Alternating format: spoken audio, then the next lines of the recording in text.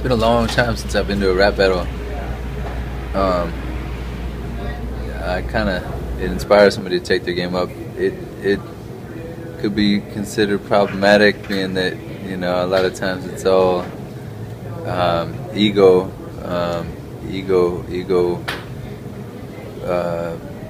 is sort of what's pushing the artist in that case to outdo the other artist. But there's definitely something kind of raw and inspired from a very natural source of creative spirit that if it's done right, you know, and if somebody's coming from the top and just flowing in the moment, that's worth catching for sure. It's like a boxing match. You know, there's an artistry in boxing for sure. Jiu-jitsu, you know, it's one-on-one, and you know, there's rules, and you have to you got to play by them. You can't hit the other artist. You can't even touch them. You can threaten them. You know, you can try to get in their head, but when it comes down to it, you can't mess with them. You know, you can't physically come at them. So that's my 2 cents. What do you like most about poetry?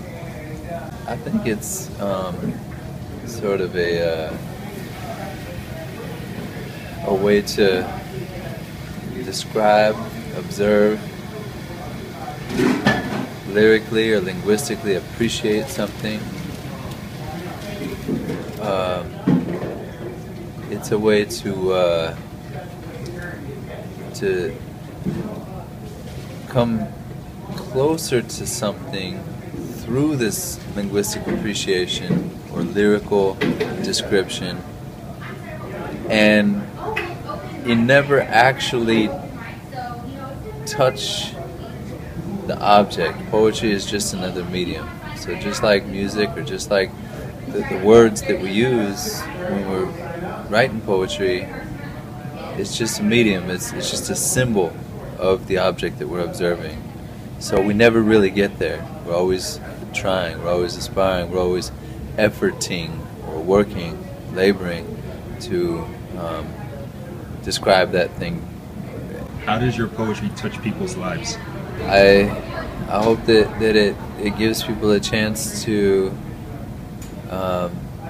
share their song, their poem, their observations. I hope that it inspires people to pay closer attention to their experiences, and try to pick up on the texture of these experiences, everything that they touch and feel, and the range of colors, the range of feelings, the range of angles and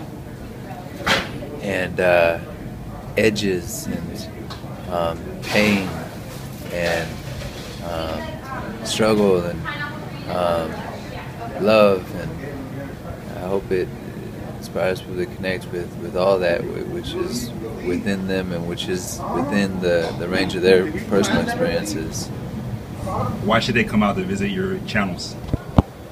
We'll be connecting with a live poet, a poet who is alive currently here in the now, someone who's still developing, and I think it's more gratifying to see and support and connect with an artist who's working and developing through the process, rather than, you know, somebody who's already peaked.